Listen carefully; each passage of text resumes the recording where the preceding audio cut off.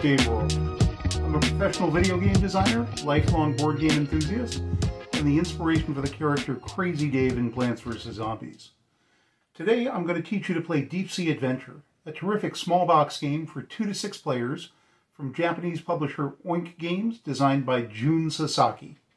It's a wonderfully lean Tragedy of the Commons game with a simple set of mechanics and a fascinating set of multiplayer dynamics. It plays in about 25 minutes. I recommend turning on the Klingon subtitles, where I will post corrections and clarifications in the incredibly likely event that I said something wrong or ambiguous. In Deep Sea Adventure, the players take on the role of deep sea divers trying to retrieve the most valuable treasures from beneath the sea. The trick is that we all share a common air supply, so if you get too greedy, the ship will run out of air, and everyone still in the water will be forced to drop their treasures immediately and make an emergency ascent to the surface. Whoever successfully brings the most valuable treasures to the surface over the course of 3 dives will win the game. Setup is pretty straightforward. Start by putting the ship at the top of your table and setting the air marker on the 25 space. Then find all the triangular treasure markers with a single dot, shuffle them, and put them in a serpentine line below your ship. Do the same for the square markers with 2 dots. Then for the pentagon markers with 3 dots. And finally, for the hexagonal markers with 4 dots, making one long serpentine line of increasingly valuable treasures. Put the round markers next to the ship in a shared supply area, and you're ready to go. Give each player a diver meeple. The player who's most recently retrieved a treasure from the seafloor will go first. In the highly likely event that none of the players have done this, choose a start player randomly. The game takes place over the course of 3 dives. The starting player will take the first turn, and play proceeds clockwise around the table from there. Each player's turn has 4 phases. In the first phase, you'll decide whether you're going further down into the ocean or turning upwards to return to the safety of the ship. Once you go upward, you must continue going upward for the rest of the dive. Of course, on the first turn, everyone is headed down. Second, the player must reduce the air supply by the number of treasures they are carrying. On the first turn, no one will have any treasures yet, so the air supply won't decrease. It's all fun and games until someone picks up a treasure, but then the excitement begins. Third, the player will roll 2 dice. In the base game, each die has 2 1s, 2 2s, and 2 3s. Add the die faces and then subtract the number of treasure markers you're currently carrying. On the first turn, this will of course be 0. This is how many spaces you will move up or down along the path of treasure markers. So as you pick up more treasures, you will move more slowly.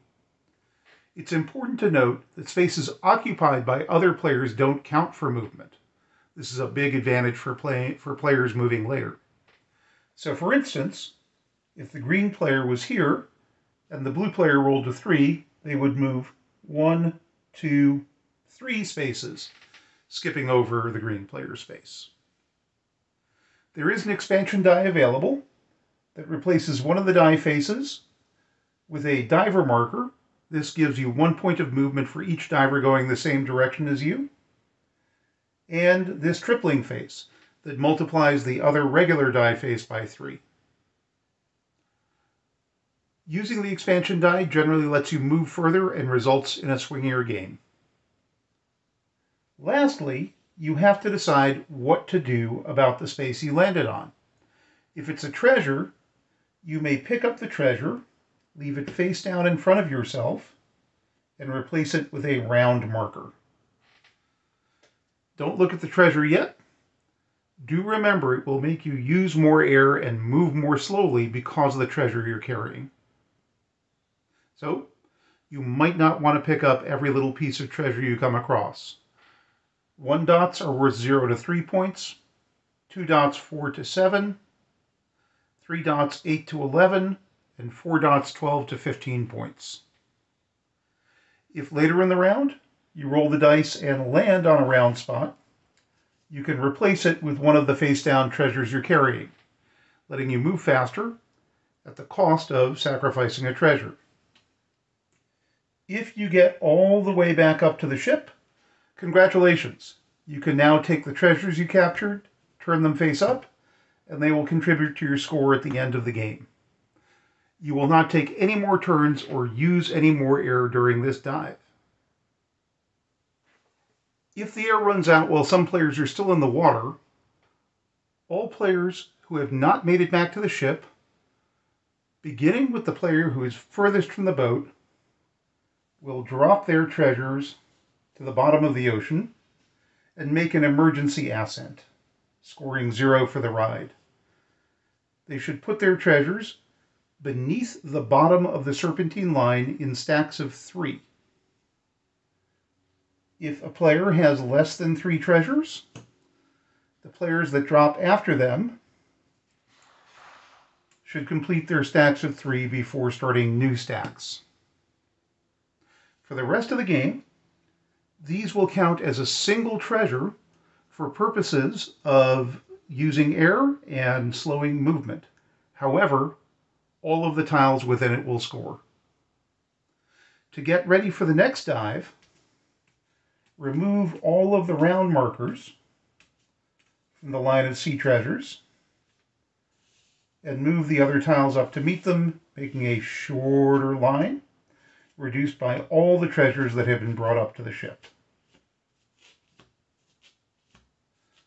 You are now ready to begin your next dive, leading with the player who was farthest from the boat if they ran out of air, or if everybody made it back, beginning with the player who got to the boat last.